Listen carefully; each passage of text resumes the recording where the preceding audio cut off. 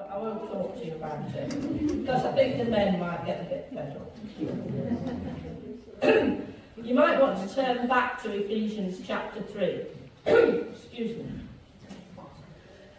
Because I want to look at those verses that we read through. The little in-joke with the Songsters about verse 19 was because yesterday we were looking at a different chapter of Ephesians, and we were laughing about verse 19 and the fact that we couldn't remember what verse we were on. Anyway, verse 19 this morning is a significant verse, but we'll get to it in a minute. Because this morning, if you've not realised, we've been celebrating and praising our great God. A God who is able, how much times have we sung it? What is he able to do? More than we can ever ask or imagine. Now, do you believe that this morning? That's the first question. Do you really believe that God is able to do more than we can ever ask or imagine? Good, because Scripture reminds us that God is able to do that. We serve Almighty God, don't we?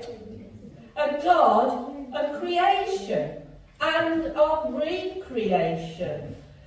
The God who holds the universe and everything in it in his hands. The God who is Alpha and Omega, the beginning and the end, the Almighty, the All-Powerful, the All-Knowing, the All-Loving, gracious God. Are you getting the picture of how big, how wonderful our God is? And I am absolutely overwhelmed and awestruck that our great God, this all-powerful being, as the songsters have just reminded us, loves us and cares about us and is interested in me and you. Doesn't that do your heart good this morning? And when we stop to consider this incredible fact, maybe we should all want to do as Paul does in our scripture this morning. In verse 14 he says, I kneel before the Father. I kneel before the Father. I wonder when the last time was that you knelt before Father God. We don't do that a lot nowadays, do we? Yeah, we pray, but sometimes we don't fall on our knees before the Father. But Paul was falling on his knees not only to pray, but he falls on his knees out of a deep sense of reverence and awe that he was coming before this great God, the King of Kings, the Lord of Lords. And Paul is recognizing the sheer greatness of our God. But what is Paul praying for? Well, look at verse 16. He's praying for the Christians in Ephesus to be strengthened and empowered by the Holy Spirit. It wasn't easy for those first Christians, many of whom were being persecuted. So Paul here is wanting to remind them and encourage them about the glorious riches that were available to them to strengthen them and help them in their daily living. Hey, we live in a society, in a world where the Christian gospel is often ridiculed and mocked, where there's opposition to the Christian faith. We live in a society where many people no longer go to church. They don't know even what Christianity is all about.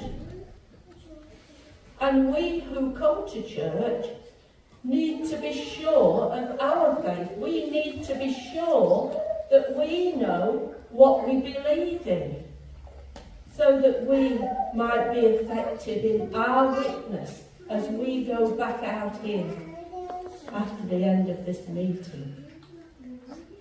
We might feel weak, we might wonder how God could ever use us. But I want to remind you all that the same glorious riches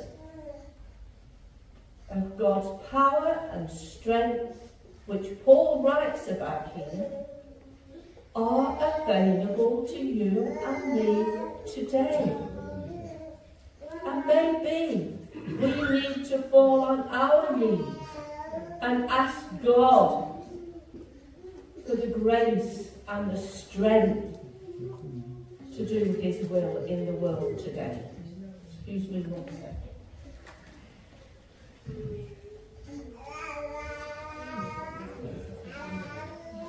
I note in verse 17 that faith is required. Now, faith is a belief in God, believing that God will do what he's promised to do. And linked very closely to faith is trust. We heard a bit about that, the Songsters did anyway, yesterday. Faith is a belief, and we need to put our faith into action.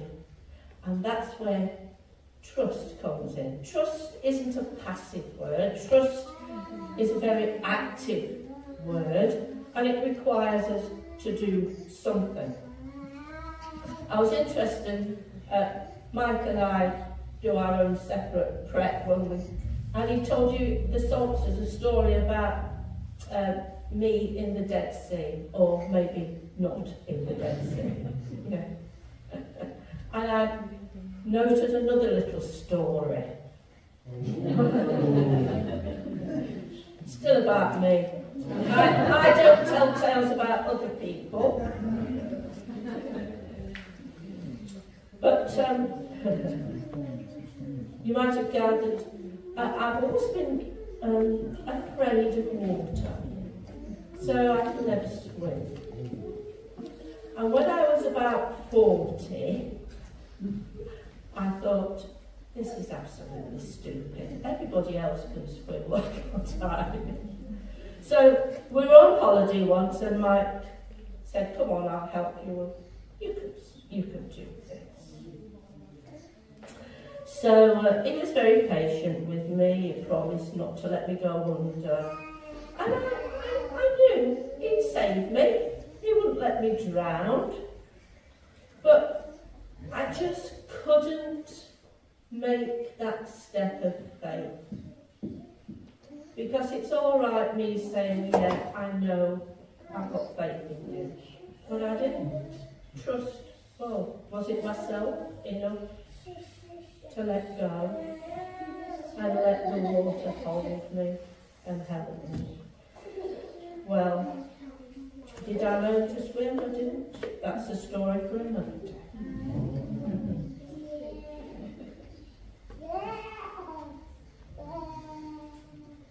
Then we come to this wonderful verse 18, which reminds us of the vastness of God's love for us, a love that will never let us down. And you'll note that it refers to all God's holy people, the ones who are rooted and established in love. The Christian family, you and me. It reminds us that God's love is high and deep and why. Do you remember learning about that when you went to Sunday school and singing the chorus, wide, wide is the ocean? We've been taught it from being young, and we should believe it, that God's love is so high and so deep and so wide and all-encompassing for you and me.